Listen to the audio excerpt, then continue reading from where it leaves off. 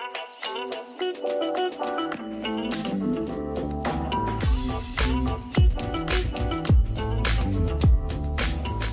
teman-teman memori, jumpa lagi di channel Brand Memori Indonesia, dan kali ini kita ada di Singapura dan gua ditemani oleh seseorang yang sangat hebat banget, penghafal kamus Oxford Learner edisi 3, dan juga he's a Grandmaster Memory and the President of Asia Memory Sport Alliance, Mr. Andy Fong.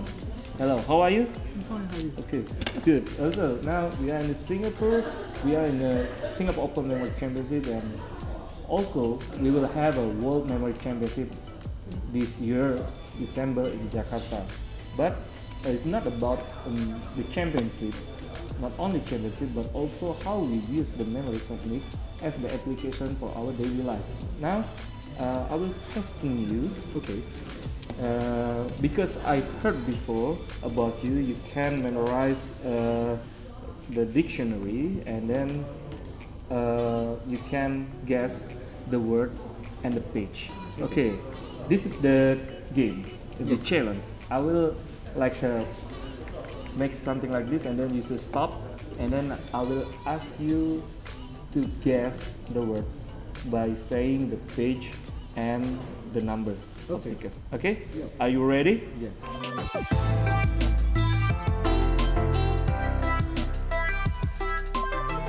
We gonna test you, and then please say stop after I open the book. Okay. Okay, stop. Let's say page 107, number 5.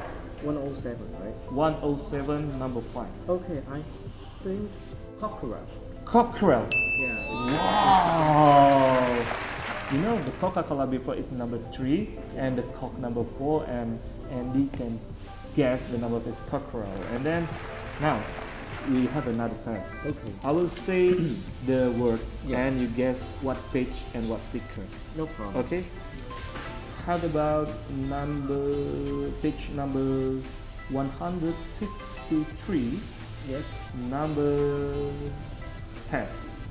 Number 10. Is it like diameter or diameter? Oh, good, you're correct. Amazing. Diamond should be 11, right? Yes, diamond should be 11. See, I will say the words. Okay. How about elephant? I think it's page 182.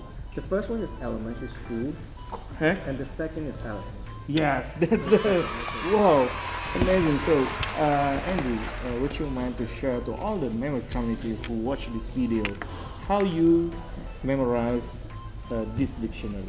Well, basically the technique of memorizing the dictionary is very similar. The technique that we use in the competitions. It's like when we're memorizing like the hour cards or our number, that we need to put like different images into the occasions. Okay. But instead of like simple images, this time the dictionary will be a word. Yes. Yeah. And the more the dictionary have, the more details data you can memorize. So you use the memory pillars, the Loche method. That's right. Okay, and then you put the words into the memory pillars, and you put the memory pillars in each page. That's right. Yes. Okay, it's very good. And for your information, we have the same teachers. Our teachers is Dr. Yip, and now he's in China, right? Yes. And now we are meeting here. So Andy, do you have any message to all the memory community in the world who want to join the memory competitions? I think it's a very good chance, like not only to know the memory technique, but also like put it in a good use. You can like challenge yourself. You can meet many awesome people, and I think it's good for the study too. Okay, so this is very amazing, and I hope it will be very useful for you, and I would like to invite you to join the IAM World Memory Championship this December. So thank you, Mr. Andy Fong, Thank you. and see you.